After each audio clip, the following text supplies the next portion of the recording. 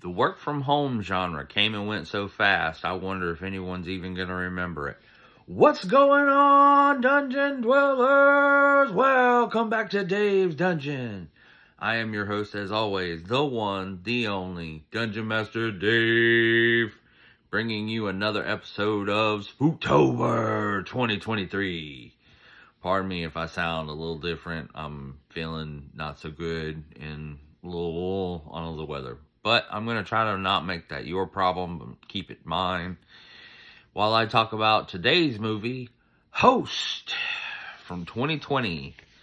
This is a, for lack of a better term, indie movie. I hate to say it that way, but it's more like this is a... In the years of 2019 to 2022, we were all going through a little at-home phenomena. And because of that, productions were kind of hard to come across. Enter the at-home genre. Movies made by small production teams that could get quarantined together in a lockdown scenario. And productions that were basically made in one location by one group without any aid from any outside other things. So this was directed by one Rob Savage with writers Gemma, Gemma, Hurley, and Jed Shepard.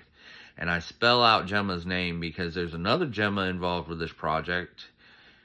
And that Gemma's actually called Gemma. Gemma. But we'll talk a little bit more about her once we get into the body count and maybe in some of the gory details.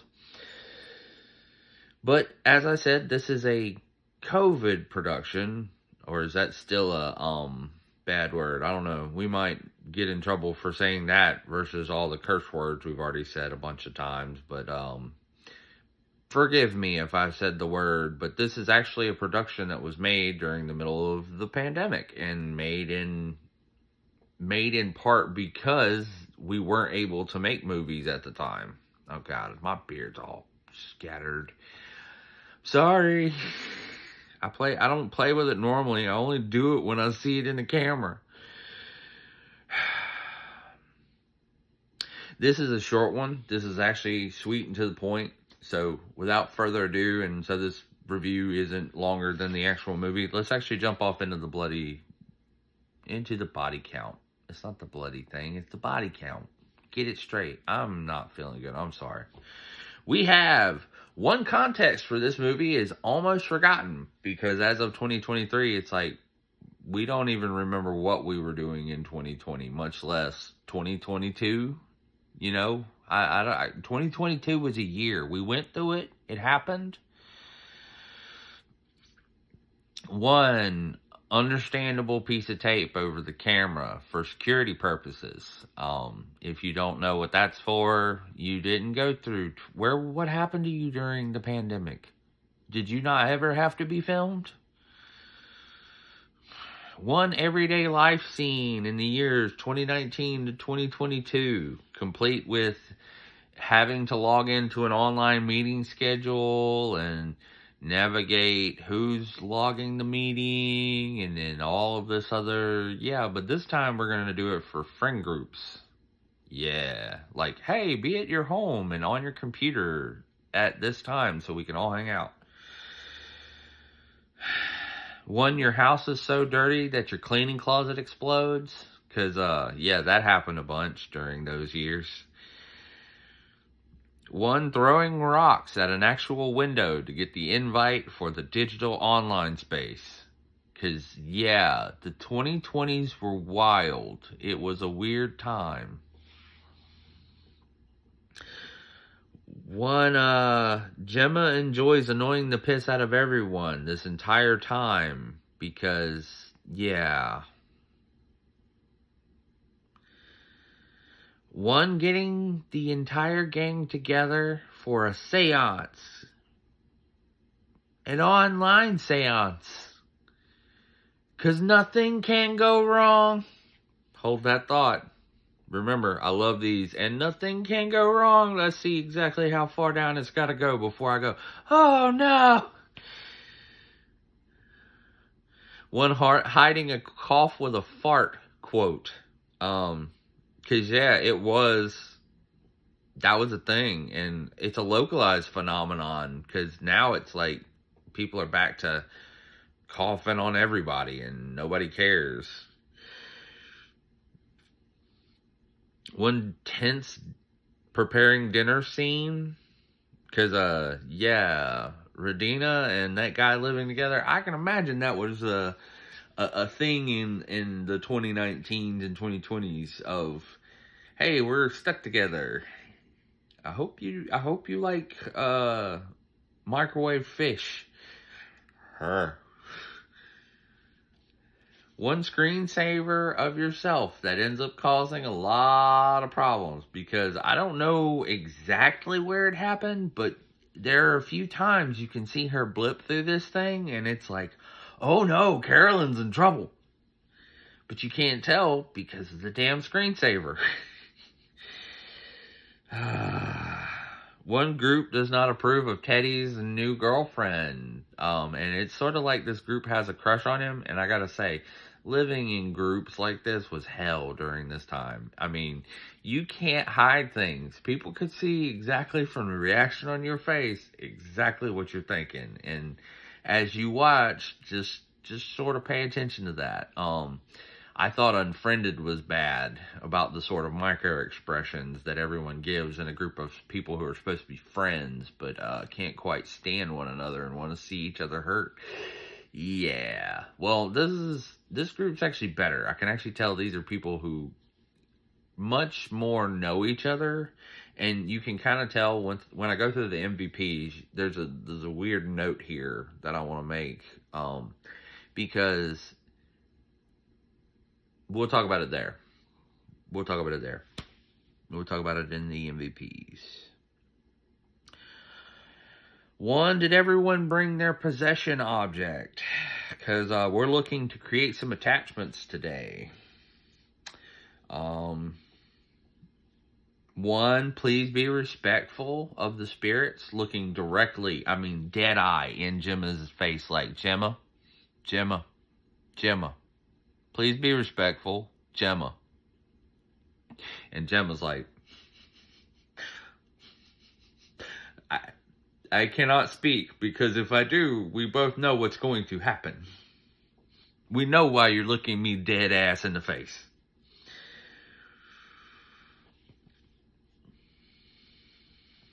One drink after every time she says the words astral plane game, which honestly, I think this was this would have been fine. This part, spirits get in vibing. Spirits get trying to get the stress out. What they don't get is making up shit. One happy spookies picture from a group of people that actually seem genuinely nice and like they like one another. Save maybe Gemma and Haley. Those two, I can clearly tell that they're best friends because they keep pissing each other off. Those two are the real ones. One Salen the Mystic. First time running an online digital seance.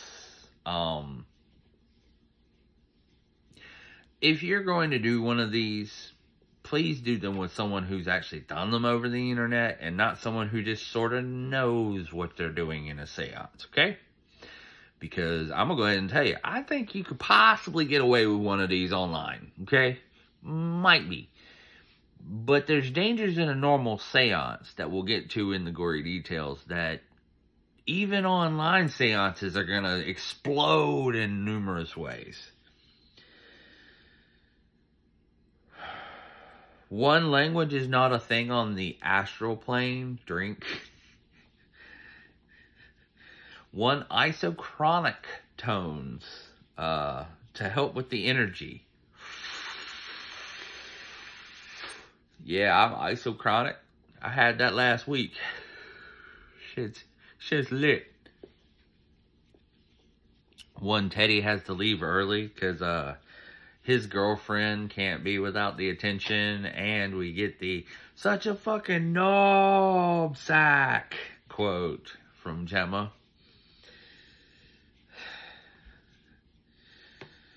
One, we can all be possessed quote from Salem. But that doesn't have to be a negative thing. But it is. Salem, it usually is. Possession is not something we want. We came here to hear noises. We didn't come here to become someone else. One, there's a light over on Radina's face. There's a knock. Oh, it's a delivery. Yeah, it's one of the funniest jokes I've seen in a modern horror film. Don't you think she's a psychic, as a psychic, would know that the delivery was going to be late and that she might want to postpone until she got that? I'm just saying. I would have postponed my delivery because my psychic powers are telling me that I might have wanted to wait until I got that before starting a seance, because knowing that I wanted to leave the seance is not something I'm going to be able to do once I start it. You see the problem here, right? Okay, breaking of a circle is bad. And every time you do it, you piss off whatever's on the other side, supposedly. So when the person leading it, you get it. I'm going to trust you get it. One Gemma decides this is boring. So let's make a story up. Because we were expressly warned not to do this.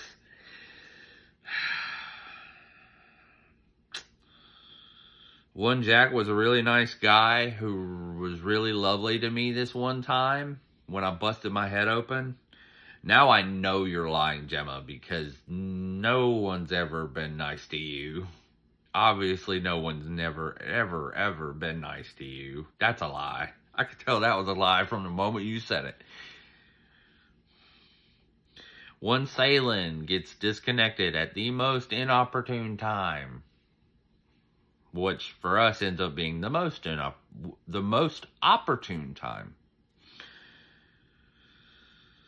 One, everyone gets up to pee in the middle of a seance because they don't know any better. And breaking the circle with Salem, one person getting up from the circle, that's one bad. Okay. Everyone just deciding to get up from the circle. I mean, why don't you just all take your hands off the planchette and throw it across the room while you're in the middle of a Ouija board session? Why not? Go for it. Nothing bad can happen during that. You know, no goodbye. Don't slide it down first. Don't, hey, watch this before you do it. Or maybe do. That may be the trick shot.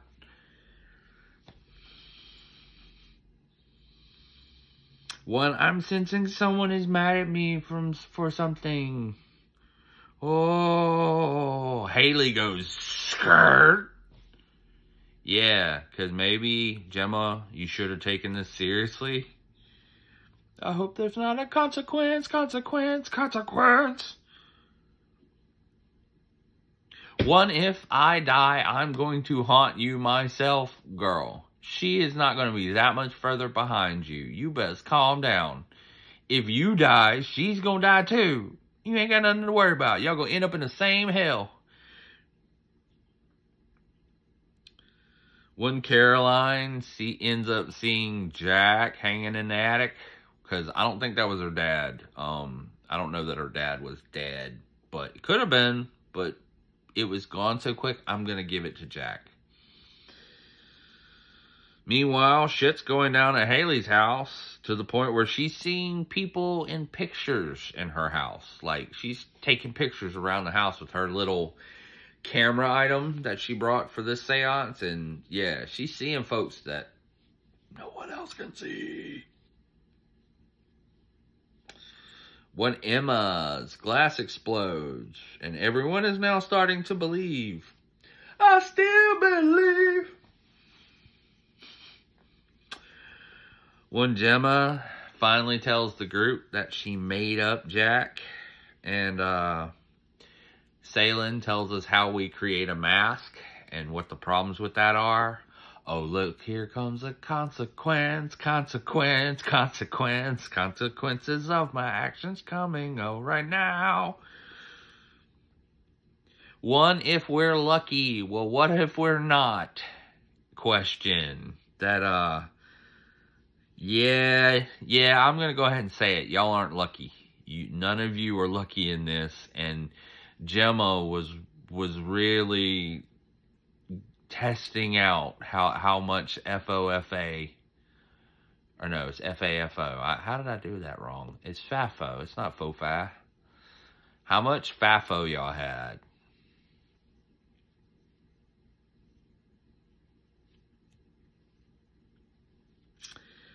One, Gemma made an open invitation for mischief during an online seance. Oh no, it all went wrong. Yeah. But that's what we're here for. One, closing of the ritual needs to be done by a licensed professional practitioner, because it obviously didn't happen correctly. And because no one actually believed it and it didn't happen correctly, yeah, y'all probably needed to seek professional help again. One, going into the toilet with Radina, because Radina is never going anywhere alone ever again. Scene, which I gotta say, is so realistic. I as a person was like, I don't blame her. I'd be going to the toilet too, having my phone out like, sup guys, welcome to the new space. I hope you like the porcelain. One, Radina can't find her boyfriend. Oh, there he is. One, Gravity Foo double tap. Yeah, because, you think you can go somewhere and then all of a sudden, sure. One, Caroline decides to do a face plant on her desk. But you gotta be careful or you won't catch it. She's okay though. I think we'll find out a little bit later. When Emma sees a filter floating around her house, decides to try the old flower on the floor trick. Can't get it to work. Meanwhile, Caroline comes back with that headbanger foo. Boom, boom, boom, boom, boom. One, Haley gets the floor dragger foo. Out of the room. She should be alright. I think the spirits in her just wanted to have a talk. One, Emma ends up all alone underneath her covers. That is until Teddy comes back. And I gotta say, this is the worst. Teddy wasn't even there for the rituals, wasn't there for the isochronic tones. So if you want to blame them, you can't even blame them because he wasn't there for them.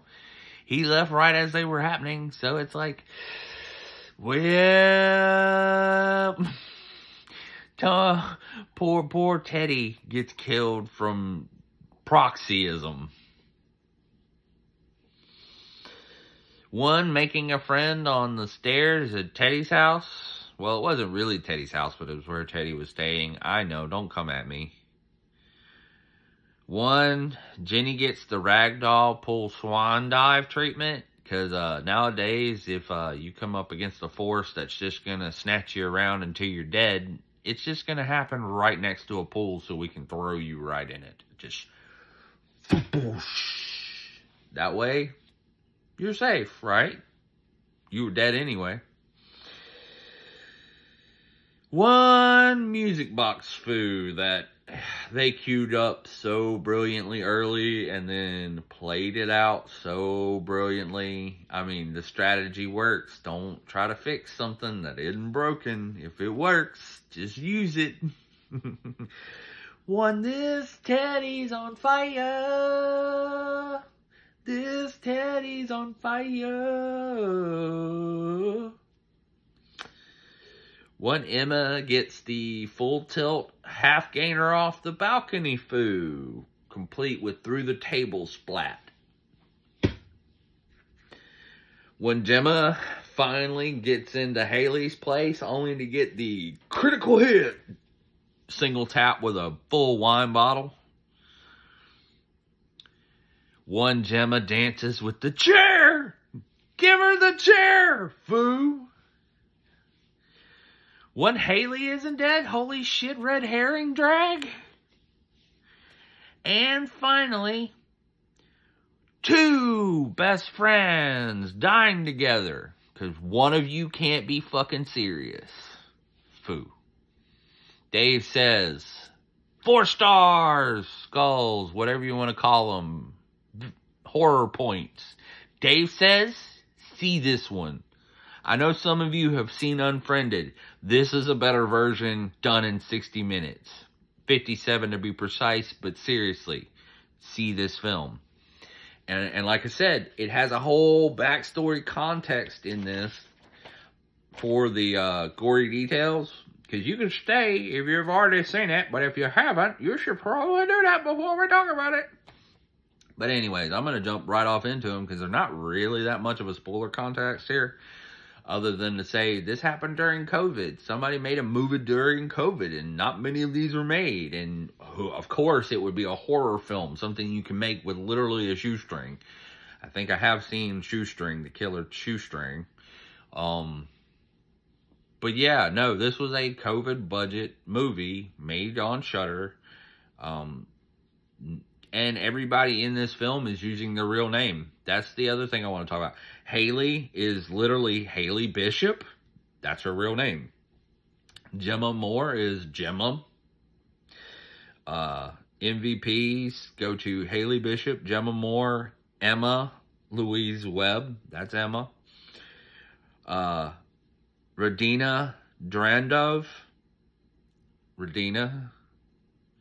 Carolyn Ward. Carolyn.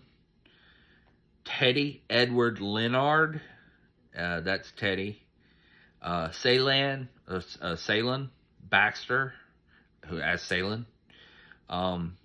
James Swinton as the spirit. So again, everybody in this film is basically whoever they are. They're playing themselves. There is no like characterization going on here. These are people pretending to have taken on as the Zoom meeting they shouldn't have taken on one Friday afternoon because they were bored and stuck in the house and didn't want to be alone. And I gotta say, it's tight. It's very clean. It's very believable and relatable. I don't think the characters are too like you're waiting on them to die. You hate them and you're rooting for the spirit here. But at the same time, you and I, if you have any kind of knowledge on spiritualism and seances and what kind of precautions you're supposed to take versus what these people did, don't do this. Just don't do this. Don't do seances over the internet. First off, let's start there. Don't do it unless you know what you're doing. Secondly, you shouldn't do a normal seance with a bunch of people who you know can't be serious. Okay? If you think, well, we got to do this exactly right, or we're all going to get possessed, killed, murdered, or ripped apart and tortured by spirits, maybe don't bring the friend who's always telling the jokes and really doesn't care and doesn't take anything serious.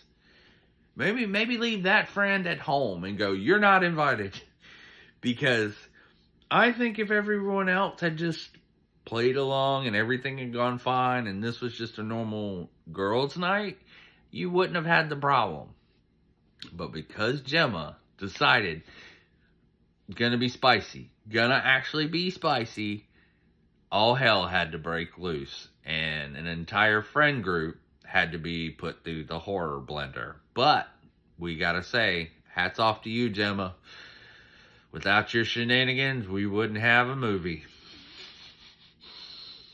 But I think that's gonna do it for this one. It's only an hour long, so please give it a watch. It's really easy to find. AMC has it. So does Shudder. So does Amazon. Amazon had a copy of it. So please, you can check it out a few different places. But that's going to do it for this movie review. Our next one is Tourist Trap. An oldie, but a good one. I gotta say, this one, mwah, is just right. So, thank you guys for joining me on these adventures, and I hope to see you in our next dungeons. But until then, don't go playing the spookies on the internet. Don't you do it. Don't you do it.